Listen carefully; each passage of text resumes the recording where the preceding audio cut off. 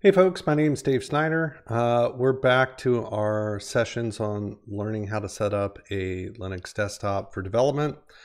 Last we left, we'd set up a machine with Arch, and then we had installed GNOME on top of it. So here we're right back to that screen. Which is just a fresh install. Today we're going to work on just learning the basics of how a Linux desktop is set up, learn a little bit about how GNOME is set up, and then we're going to install a couple different packages on it, and we're going to learn how to install software in a Linux environment. This will get a little bit command liney, but mostly we'll be in the graphical environments a little bit. So, you know, here you are in GNOME. Which is, I describe it as, you know, a very friendly, polished desktop manager. That's why I tend to recommend it for new people. Even if you like doing customization, having a nice base there is always something that's super strong. So again, remember we installed Firefox in that original installation procedure. So we've got that there, which does not have internet. Oh, it does have internet. I just had restore session on there and I was like, what am I looking at? Good old Firefox. Anyways, other programs, you know, that come with GNOME are going to be just the real basics. And I like that it ships with basics because everybody kind of needs a calculator. There's always going to be better calculators, you know, or something like that. You need scientific stuff or all that kind of stuff. Actually, theirs is pretty nice. There's calendar systems. One nice thing, you know, that you have with GNOME is the ability to hook up your internet accounts. So for example, you know, anytime we come in here, we could come into settings, and then settings will provide us, you know, an area where we can get to all the various things for setting up this desktop. So one of them, I believe, is it accounts, online accounts. And from here, we could start attaching our Google account, you know, any different networking accounts that you might have. What's nice about that is just like any other OS, it will, you know, bring in mail if you want it or bring in your calendar systems. I actually use the GNOME calendar. I think it's pretty nice. One easy thing that we'll do just to show off, you know, getting this thing set up is, whoops, let's go ahead and change our background. GNOME ships with a dark mode, which I think is pretty nice. Like it is actually really good looking. And you'll notice how Firefox picked that up as well, which is really nice. We can also come in here. One thing, you see me like going to this area, that's because I always forget what the key command is for this, and that's because I set it myself. So coming into settings, we can come down to, there's a keyboard area that's here, and then we can view and customize shortcuts. They're going to have a bunch of predefined ones. So for example, that search is under launchers. We can just give it a key command. I'm going to give it Control and Enter, and then I have that available to myself. One thing that we can also do if we wanted to is we could set the web browser. This is going to use whatever the default web browser is being used for the machine. I tend just to kind of show off some of the shortcut abilities and how customizable they can get. You can also tie custom shortcuts. So this might be, you know, you want to load up the terminal or something like that, or load up Firefox. You could come in and anything that you could just type directly in that terminal as a command, right? Anything that's running off of path, you could just assign a shortcut to. So I'm going to go and assign the one that I normally assign this to, which is Shift Control G. This, for anybody that's curious, comes from my days of using Google Chrome, and G mnemonically sort of stuck in my head, and it's kind of stuck there ever since. So now at this point, we can keep hitting, you know, Control Shift G, and that's going to load up a new Firefox for us. We can assign really any set of key commands that we do. So as we start installing software, we're going to start loading this type of stuff up. One thing that's, kind of, I think important to go through if this is your first time, learning the Linux system is how file systems work. So maybe you're coming, I find most people who are coming over, well, obviously people are either going to be coming over from Windows or Mac. Mac has a somewhat similar system. Windows these days kind of gets closer. But the basic idea is you as a logged in user, and I'm logged in as Dave, you're going to have a home account, right? And your home accounts for your documents, your downloads, your videos, they set up these folders for you. But I think it's always important to know, like, how are applications installed? Where do applications live?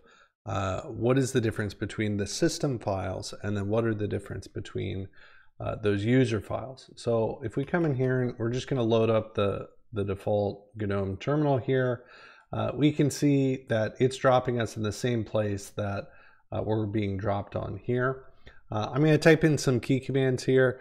I'm going to assume you know the basics of learning, navigating around with the terminal. I'm going to set up a full tutorial that just goes through that. But for right now, we're just going to type ls, and that's going to show us that, yes, we are in the same folder structure here. We can also type pwd, and that'll tell us where within the entire system that we're actually at. So we're within home Dave. And so if we cd'd or change directory /, that's going to take us all the way to the root of the system. And we can see that there's a bunch of stuff. There's bin, dev, lib, root, sbin, sys, user. And so when we did that pwd before, which told us we were in home Dave, that means that we could come in here to cd home, right? And if we do an ls in here, we'll see that we have our single user Dave. And so all the files that the Dave user has set up are going to live within that area, and then all the system level files are going to sit higher up within the path structure. And seeing how that works, and when we went and installed the system, we set up a root user that had sudo access, and that just means that they can get access and change those system level files, which themselves cascade down to any users that might be installed within the system. And we can see like where applications get installed. Normally in a Mac you'd see something like an applications folder. In Windows you'd see a program files folder. In Linux they all get installed in various different places, but normally it's going to be in some manner of bin folder down at the system level. And we can check that by just saying something like which Firefox. And the which command will just tell us, like, if I use the Firefox command, where is that being run from? And you can see that that's being run from user bin Firefox. We could do the same thing with something like maybe GNOME, is there a calendar or something? Calendar, how do I spell? Good. So user bin GNOME calendar, right? And again, any of these applications, we're running them up here, right? We're running the calendar, but they can always be run down here as well. So we can invoke the calendar just by loading it up there, and it's going to load up our calendar. This is important because almost everything, the reason people really gravitate to Linux systems is because you can do so much by the command line, and you can really, because of that, you can script things and run these, you can chain them, you can pipe them and get them all working together. And so, yes, you can always load through the launchers, but you're going to find, especially in these tutorials, that we're going to spend a decent amount of time in our terminals. But that's just a basic idea. Like, that's how the structures work. It's important to understand that stuff so that hey, you may have Firefox being installed at the system, but if you're tailoring it, the config files are going to be stored at a user level, and that's going to allow different users on that system to have different config files. And that's something that's going to be a recurring theme as we mess around with Linux. Now, that really just describes the basics. What we want to start doing, let's do something fun. one reason that I really like GNOME is it has a pretty good extension ecosystem. So if you're using a browser, you may have heard of like, you know, extensions that you're going to run on Firefox or on Chrome. GNOME runs in that same way, Firefox or Chrome, and then GNOME runs in that same way. And let's engage with some of those. Like the easiest way to see these things is just to type GNOME extensions, and we're going to get this browser thing where it's going to show us like, hey, what are different extensions that we can run? Like for example, I think this open weather one will allow us to see, multiple calendar areas. So if we'd come in here and, I'm in Annapolis, Maryland, we can now see that here. But what if we wanted like multiple time zones to be shown in here? We could install an extension to do it. And for me, there's a couple extensions that I really like. Some of them are just beautifying ones. But then there's a couple that like I kind of can't live without that are what are called tiling window managers. And that's, we'll kind of show it off to get there. But the real basics are, hey, look, you could come in here, and if we wanted to install that open weather extension, we could. You can use a browser extension that will automatically install and load these things so that you can do it from the browser. But getting back to that idea of config files and installation stuff, we want to do everything the same way. And the same way that I'm going to prescribe to everybody is we're going to use Pacman and its extended family of the Arch user repository to download everything. So rather than ever clicking download links or install links within a browser, we're going to do everything through the terminal, and that's going to allow us to script things later on or back things up so that we can just make things like run through one click whenever we need to set up a new system. It's also going to back things up really well for us. Though, if you like user-driven environments, you can certainly do this way as well. One that I always like installing, there's one called, I believe, Blur My Shell. Where is Blur My Shell? This is a nice beautifying one. You can see like it sets a nice background here when we get into this mode, where ours is really just has just the gray background. One thing that's also important, GNOME does support like using multiple desktops in here, so we can see now that we've got two separate ones that we can always switch between. I'm one of those people who don't use this type of stuff too much. I've got multiple monitors that are running, and I always like to see my windows in front of me, but kind of everybody's different. That's the fun part about Linux environments and Linux desktop. So I'm just going to show you the way that I set stuff up, but hopefully that just teaches you skills that you then can go and customize. And getting back to that idea, let's start customizing. Let's install this extension and see how it works. So like I said before, when we followed that last one, there is a program called Pacman. And Pacman, if we were to come in here and say Pacman H, or what is it, Pacman help, you're going to see the parameters that we could pass to this program. This is a installation program which will install things for us. So for example, we come in here and say sudo pacman, watch this, let's remove Firefox. So we have Firefox on here. We're going to say sudo pacman -r Firefox. And what that's going to do is, first it's going to say the generic Linux thing, which is like, hey, you have sudo access, Dave. Like, please be nice to other users on this system. It's kind of like a very old school thing that they've got here, as if like we were all using these machines in some university lab. But I'm going to type in my password. It's going to say, are you sure you want to remove these packages? We're going to say yes, and it's removed it. So now at this point, if we come in and type Firefox, we no longer have the Firefox application. And so this Pacman system is going to give us the ability to install and remove any packages that we want. So let's just go ahead and sudo pacman this time. Let's bring up that help to look at those options. And so we see one that's sync, and sync's going to be the one that we use to actually add a package. So we'd say sudo pacman-s Firefox. It's going to say, do you want to install it? We're going to say yes.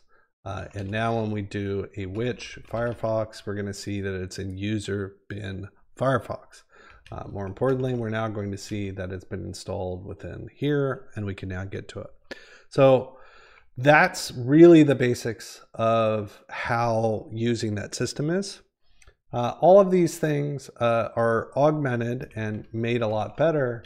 The main reason that a lot of people like Arch, other than it being a very, very minimal distro, is that there's something called the Arch user repository, which is essentially a way to install packages beyond just like core standard ones. Firefox is going to be something that's pretty standard. The GNOME calculator is going to be pretty standard. Python is going to be standard. Like, these things are things that are monitored and that they're sort of approved and checked. Other things like an extension, right? A GNOME extension, or maybe a plugin for OBS Studio. There's all these types of programs. In fact, like, you could just make some application on GitHub and say, this is the way that it needs to compile. You could put it on GitHub, you could output your releases, and you could put it up on the AUR. Or more than likely, if you have a nice program, some community member is going to go and add that for you onto the AUR, and they're going to maintain it, and they'll keep up to date with it. So we can always come into the AUR and see, hey, what's been updated. And there's so many different things that get installed into the AUR. It's really where things get like super fantastic. Like, you need files to unzip things. You're going to find some manner of application, within this system. And what you're going to find is almost everything, like, 7-zip, for example, is in here. You're going to find that almost everything, I mean, not almost, like pretty much everything, you are always going to be able to install through the AUR. Now, Pacman doesn't have access to all of it. By default, Pacman just has access to like those the cream of the crop, the major stuff that's out there. To get access to everything, like the GNOME extensions that we need, we're going to need to install another package manager. Now, I know you're kind of laughing at me and you're like, I barely understand what a package manager is. What do I need another one for? And so just think of, we're going to install this one called Yay, which I think is called Yet Another Yogurt. We're getting again into Linux having stupid names for things, but I just like to think of it as like, yay, I'm installing something. So Yay, think of it as a superset of Pacman. It uses kind of Pacman's internals, but it gives us access to the entire community of these repositories. It's super safe. Everybody's been using it for years and years and years. And so all that we need to do is actually install Yay, and then we're going to be able to use it. So to get that done, we're going to need to make sure that we have some dependencies. So base devel, I know, was installed when we went through it, but I'd be surprised if git is actually installed on this machine yet. So let's do a which git to see if it is. And you're seeing that we're getting an error. It says that there's no git in any of our path areas. Path is an area, it's basically any of the folders where we're allowed to run files from a command line sense. So we need to install get. So how do we do that? Well, it's kind of showing us we would use Pacman again because that's what we have. And so now we say sudo pacman-s, remember we're syncing it, and we're going to say get. And so we'll say proceed with the installation. And hopefully when this part is done, we can say which get, and you can see it's in user bin. It's right alongside our buddy Firefox, right? So everything's getting installed into that user bin area. we now have the ability to build Yay. Now, Yay is a little bit different. We have to actually build it. This is the only time that we're going to build something from a local folder on our machine. Then once we have Yay installed, we should be able to just install packages. If you're like a web developer or something like that, you're probably familiar. This is similar to how you'd install something like npm or yarn, or maybe pip, for Python. So we're just going to go through, and we need to do this first step, and then we should be able to move. So let's go ahead, git clone our Yay folder. This is going to put it in our, hopefully we were in our home, we are. So we are going to go into Yay, and then it's given us one more command, which is make package -si. So what this is basically going to do is it's going to build the package for us. And the nice part is Linux ships with all the things that we need to do all that base development. When we went through the installation procedure and installed all this stuff. So now we're going to do that. We are going to have, it's going to go ahead and build this for us. It's going to end up using Pacman for it. And you can see it's saying, hey, we need Go, because Yay is writ in the Go programming language. So that's the one nice thing is, just like any other package manager, you may be coming from a Mac, something like Brew. If it depends on something else, it's also going to go through and make that installation as well. It's going to run through here and build stuff out. So now that it's got Go, it can say, okay, we're going to install Yay as well. And now we should have access to Yay. So let's go back to our home directory. If you ever need to get to your home directory, you don't know where you are, you just use the tilde key, and then you can see that we're in there. We now, if we say which Yay, we should have it installed, and as you can see, it's now in user bin Yay. At this point, I know that I just taught you a bunch about Pacman. We never need to use it again. So because we installed Yay and it is a superset of Pacman, we can now use that anytime that we ever see the Pacman commands. And in fact, it uses the same exact parameters on it. So when we were saying Pacman-S, we're now going to say Yay-S when we install stuff. And to show that off, we're just going to do the normal thing that we've now done a couple times, which is we're going to come through and let's remove Firefox. So we did Yay-R Firefox. We can remove these packages. We're going to say yes. We're now going to come in here and Firefox is gone. We will then come back in and say Yay-S Firefox, and we can now install Firefox. And give it a second. Normally it takes just a second to show up. Now we have Firefox again. So great. We've learned a little bit about package managers. You now understand how things get installed. We're also going to do a which Firefox just to show that Yay is putting it in the same spot, user bin Firefox. This is how you're going to add and remove programs, right? And I know that you have to learn a little bit of syntax here, but it's awesome because it's extremely fast. Look how fast it is. Imagine not needing to go to Google, searching up like, where's that download, downloading the thing, going to your like downloads folder, clicking a button, going through like next. Do you want to install like some C++ distributable, right? It's super, super nice. And I think, when I get excited about Linux, it's really a lot of that type of stuff. It's the fact that when we loaded up GNOME, there was no like, hey, would you like to sign up for iCloud? Would you like to, is it okay if we track you? Like it shows up bare. It makes everything, once you learn just a little bit about it, it makes everything easy, and then we can extend it to what we want. So getting back to that theme, let's go ahead, and we talked about getting blur my shell. So to find blur my shell, we're going to do AUR blur my shell in Google, and we can see that the extension is on the AUR, which is here, the GNOME shell extension, is available. And so all that we need to do, you see this package base, we just take that name.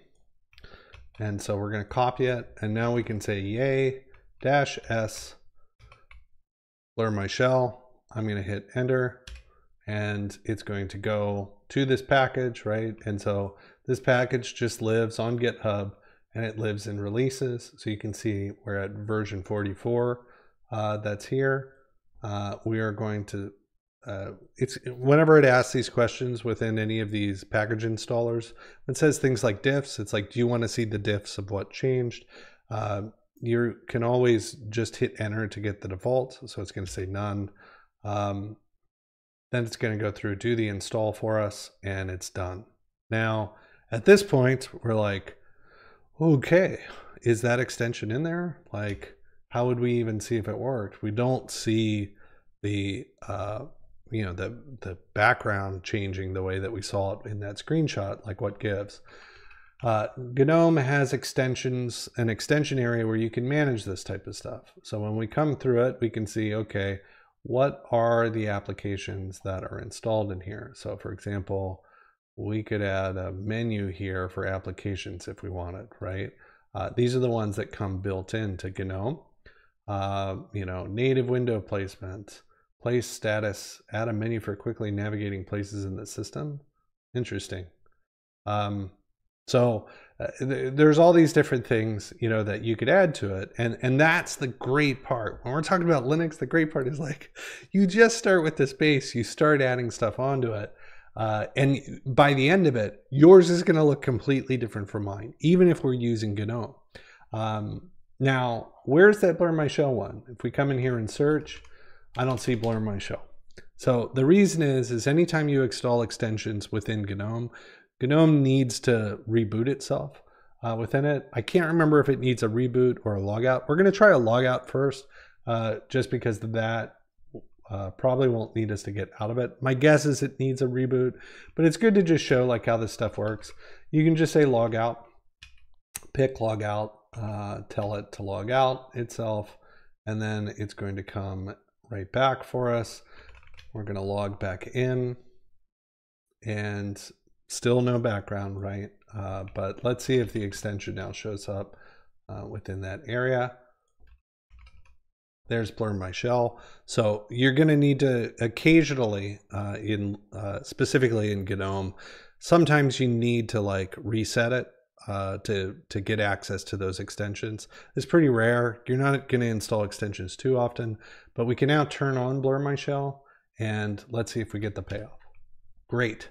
Hopefully this shows up, but it's just like a little nicety, right? Like we can now see the background that's loaded up in there. Then when we come here, we can also see a little bit of blur that's showing up here as well.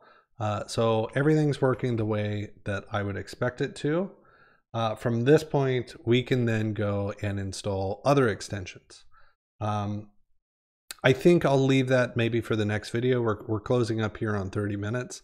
But we now understand how to install packages. We've installed the yet another yogurt or the Yay system so that we have access to the Arch user repository. And again, just as a reminder, like anything that you want to install, like OBS Studio on the R, we can install directly that or through Pacman. What's really nice is sometimes you'll see them with -git on the end. That means that we can install like the latest and greatest, like even before something's been released.